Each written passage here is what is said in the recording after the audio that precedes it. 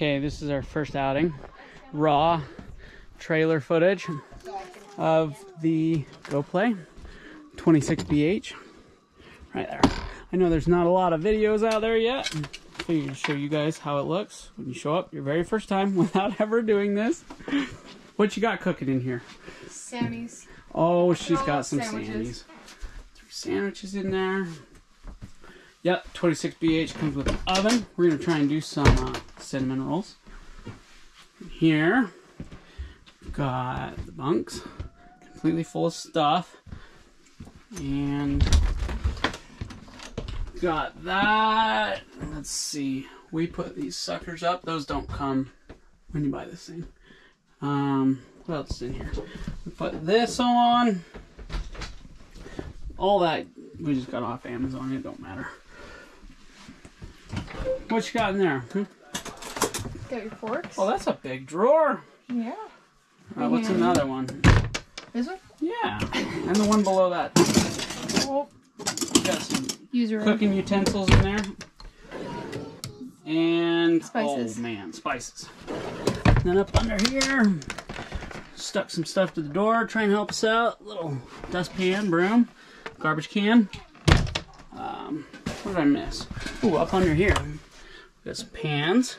It's got a little bit of room in there. Let's see here. I did not show you guys this. I put her curling irons clear up under there on the back side. I don't know if that's good or not. And you got yourself first aid kit, some stuff in here. Nice mirror. And storage up under these, which is super cool. Storage up under this one as well, up under there. Water heaters in the very back. It's like a 6-gallon or something. This one's got just outlets up top, outlets and USB down below. And they each have lights. Oh, because they're unlighted. Yeah, they do have lights. Right here. Bam! And then this is a super cool view out the back window today. And up front we got little Rennie sleeping. So we won't go in too far, but you've got wicked storage though. Storage up here.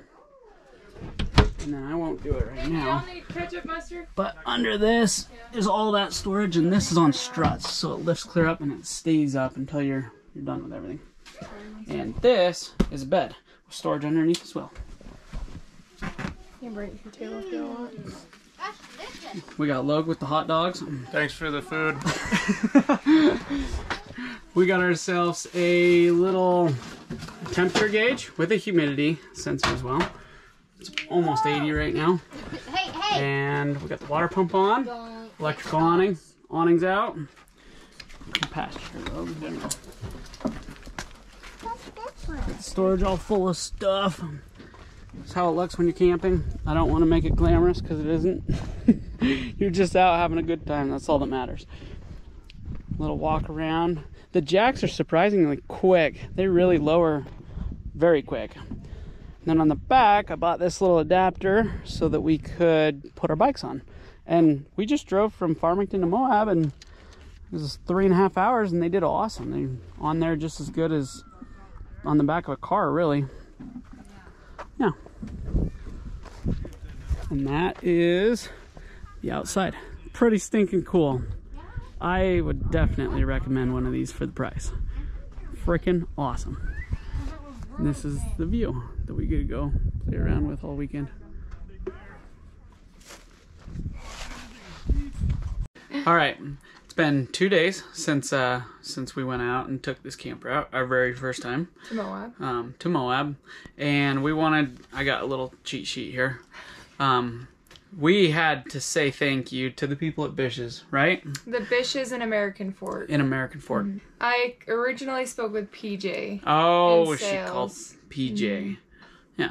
So PJ was our salesman. He was awesome. PJ was cool. Got us exactly what we wanted. When we bought this thing and rolled out, it was ready to drive, just on the side of the road. Yeah, and I do feel bad because they were originally planning on us coming the next day. Yeah. And we were able to pick it up the day that we originally called PJ. So they made it happen really quick, really easy. One day it was super cool. Yeah. Everyone stayed late, which I felt super bad for. Yeah, but they were more than willing. It was awesome. Yeah, Dustin helped a ton. He walked us through the whole trailer. Very thorough walkthrough. Yeah, he showed me how to winterize it, unwinterize it. And then Bailey helped get us a couple different things, yeah, parts-wise, that we needed, add-on. Kind of cool. She was really helpful.